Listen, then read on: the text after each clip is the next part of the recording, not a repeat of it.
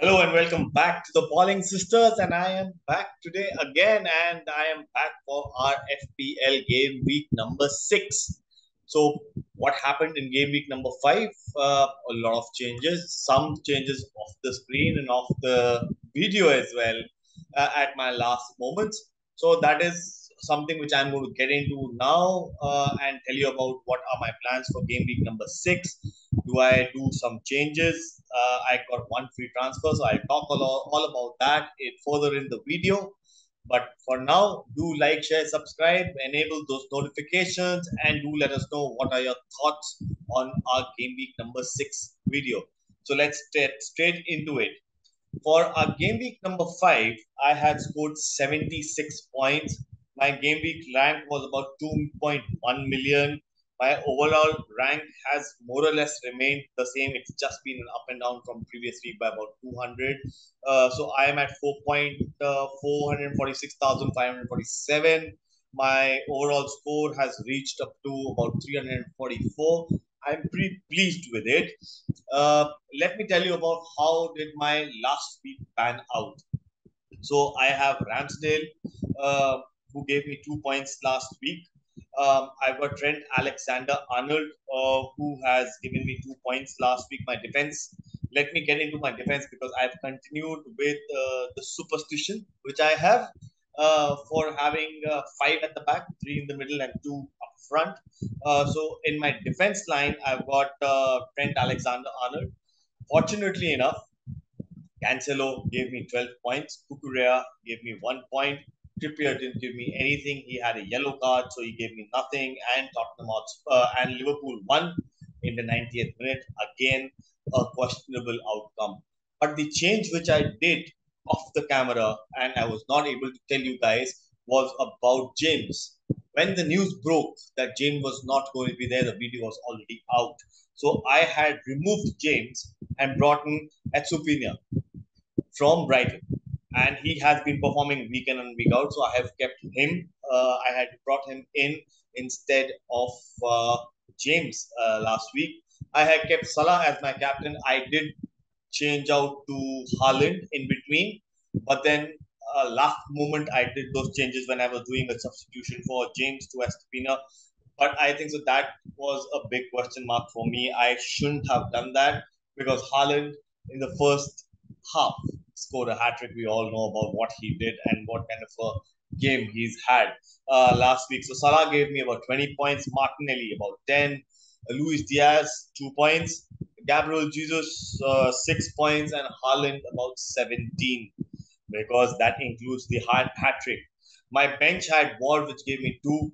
I really thought that I should remove Trippier or Kukurea at that moment of time. Not Kukurea, but at least Trippier, and bring in Andreas because I want to change in from uh, 5-4, sorry, 4-5-4-5-3-2 to a 4-4-2 and go back into and make Andreas slip in. But unfortunately, I didn't do that, and I lost about 6 points, which has gone on to my bench, but no qualms about it. I have Murphy, who's giving me 1 point, and Greenwood about nil. So when I removed James, I bought an Estepania, and my bank approximately had about 2 million is there currently in my bank. So now the thing which I am looking at for this week is that will Ramsdale play? First question is that will he play?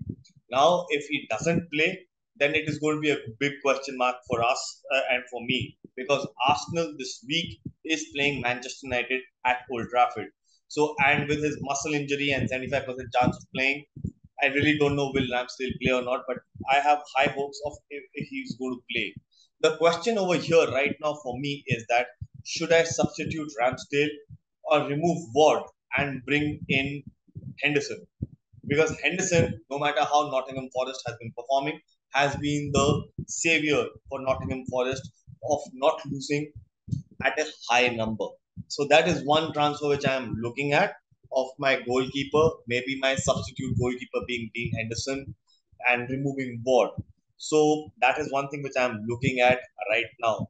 My mid section or my defense section, more or less, I want to remain the same, keep it the same, or maybe remove Kukurea and bring in James back because these guys are playing West Ham. Chelsea's playing West Ham, so I want to make sure that I do get some points. And with James coming back after the midweek game where he didn't play, I know for sure that James is going to be playing across this week. So there is going to be Trent Alexander-Arnold. He's going to be for sure going to be there. I'm going to keep Cancelo, where I was thinking I would remove him, but he's given me points last week, so I'm going to keep him this week as well. Kukurea, I'm just thinking about that should I change him or not. And then I'm going to keep Trippier and Estepina for this week in terms of Crystal Palace because Newcastle is playing Crystal Palace and Estepina is playing Leicester City. So that is what I have in my defense. But my biggest question for you guys, do let us know in the comments that what do you think that should I keep Kukurea and remove and remove Kukurea and bring in James, and also should I remove Ramsdale and bring in, or should I remove Ward and bring in what I feel is going to be Henderson for this week? So that is something which is there in my mind. While I am at it, while I'm at it, I might do that only. So what I'm going to do is I'm going to bring in Dean Henderson.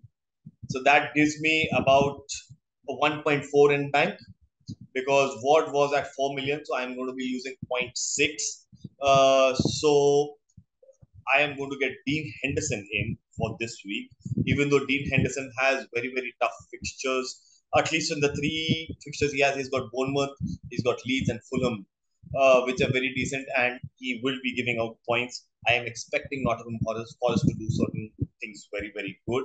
And also, with a 5.1 of Kukurea, I'm going to be removing Kukurea and bringing in James at a 6.1. That leaves zero point 0.4 in my bank for my rainy days and Sundays, which I do have. And for my midfield, I will keep the same three. I'm going to be keeping Martinelli, I'm going to be keeping Mohamed Salah, and I'm going to be keeping Luis Diaz. So again, I'm going to be playing back five and front mid three and two up front. So and my front two are already decided. So I've got Gabriel Jesus. So like for example, I just said that I'm going to be keeping these people there. So my team is going to be for this week. My Ramsdale is already decided. Like I said, my back five are going to be Alexander Arnold. I've got Cancelo who's going to be playing. I've got James who's going to be there. I'm playing Trippier who's playing Crystal Palace at home. I've got Estepina for Leicester who's playing at home for Leicester in terms of Brighton's shirt. Then in my middle, I've got Everton. I've got Mohamed Salah. Martinelli is playing Manchester United away. So there is a big question mark in terms of will Martinelli give me points or not. But then he does have very decent fixtures coming across. He's got Everton, Brighton, and Everton, Brentford, and Tottenham coming in the next 3 game weeks.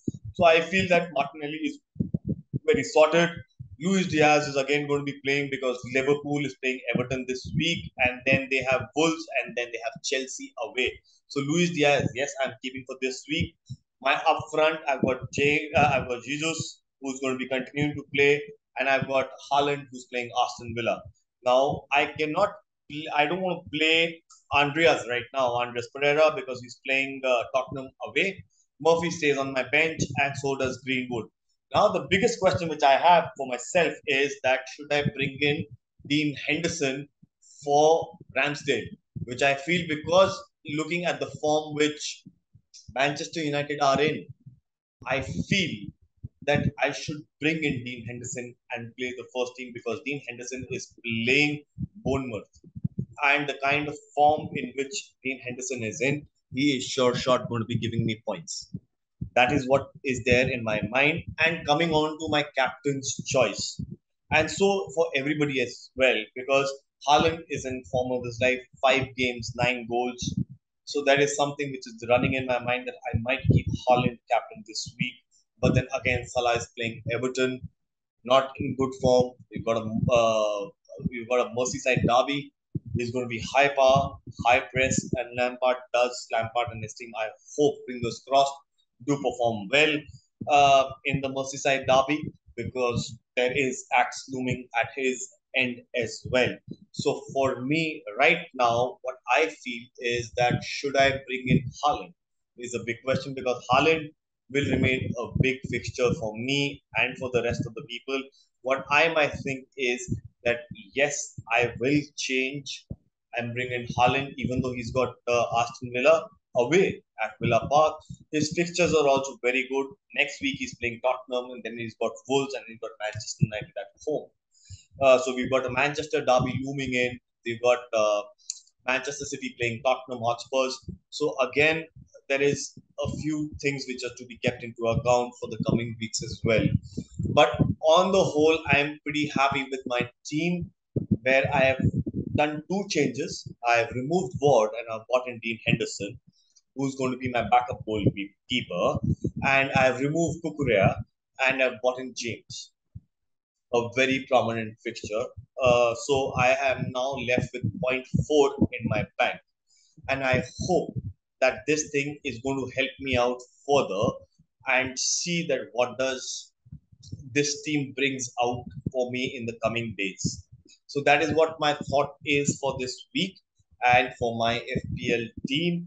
I hope you've liked my team and my thought process for this week for my mid defense, my mids, and my forwards as well as the kind of transfers which I'm making this week.